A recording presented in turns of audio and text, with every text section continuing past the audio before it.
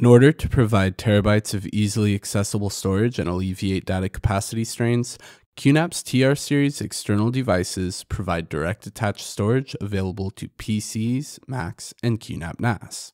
The TR series supports both software and hardware RAID modes, including RAID 0, RAID 1, individual disks, JBOD, and for the 4-bay models, RAID 10 and RAID 5 as well.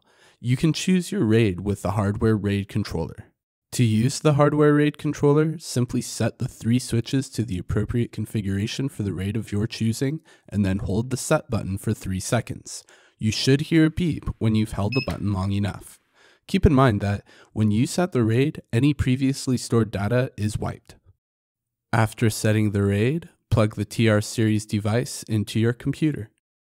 You can manage your RAID with the QNAP External RAID Manager software, and you can format the device with your computer's disk management software. The TR series external storage devices are a great way to alleviate storage capacity constraints on your personal workstations.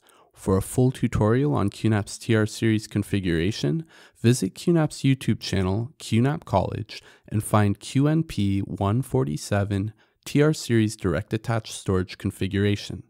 And be sure to check out the rest of our videos to better utilize your QNAP storage devices.